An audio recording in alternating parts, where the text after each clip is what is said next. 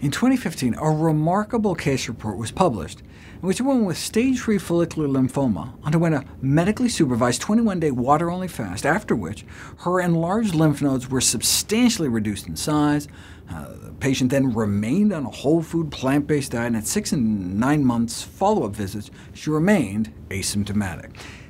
In 2018, her 3-year follow-up was published. Remarkably, she appeared to remain cancer-free, confirmed by CT and PET scans.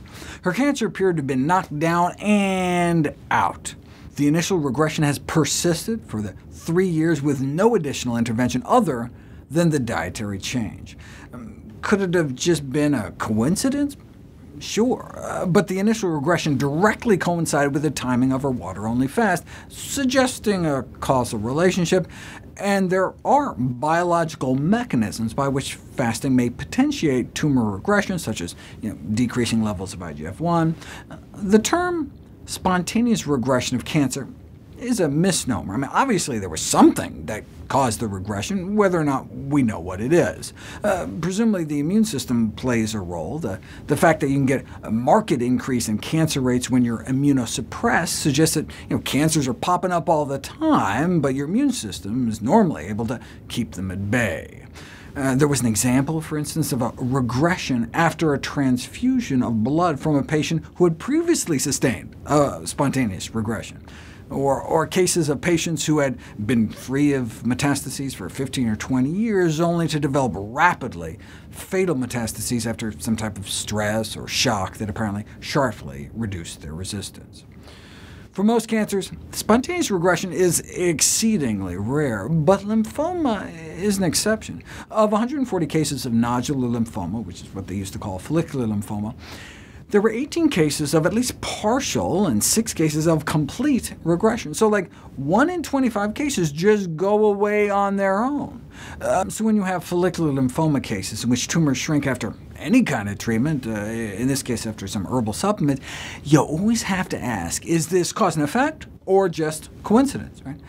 Elevated natural killing activity may be one of the possible mechanisms responsible for a spontaneous regression of malignant lymphoma. Natural killer cells may be part of our first line of defense against cancer by destroying tumor cells. And if you compare the natural killer cell activity of those with malignant lymphoma that spontaneously regressed versus those whose cancer didn't, or control group, the spontaneous regression group do seem to be on the high end. Right? How do we increase natural killer cell activity? Exercise can do it, unless apparently you're eating a high-fat diet. Those randomized to undergo an exercise training program on a high-fat diet actually suffered a decline in natural killer cell activity, suggesting training on a high-fat diet is detrimental to the immune system.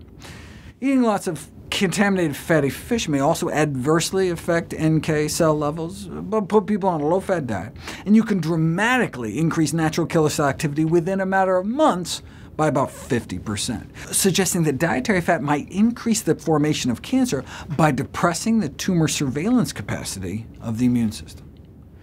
The bottom line, in terms of fasting, is that at present, long-term fasting in cancer treatment is supported only by some case reports, so more research desperately needed. Sadly, there is no current clinical research evaluating the effects of water-only fasting and a whole-food plant-based diet on follicular lymphoma in humans. Long-term fasting is certainly not without risk. In this case, a guy opted to try a 60-day fast instead of chemotherapy for non-Hodgkin's lymphoma, ending up hospitalized in a coma and respiratory failure because of Wernicke encephalopathy, a life-threatening neurological emergency caused by thiamine deficiency. But starting on a healthier diet seems like a win-win, no-brainer. Just putting people on a plant-based, whole-food, sugar, oil, salt-free diet with or without fasting is sometimes sufficient to induce an intense healing response.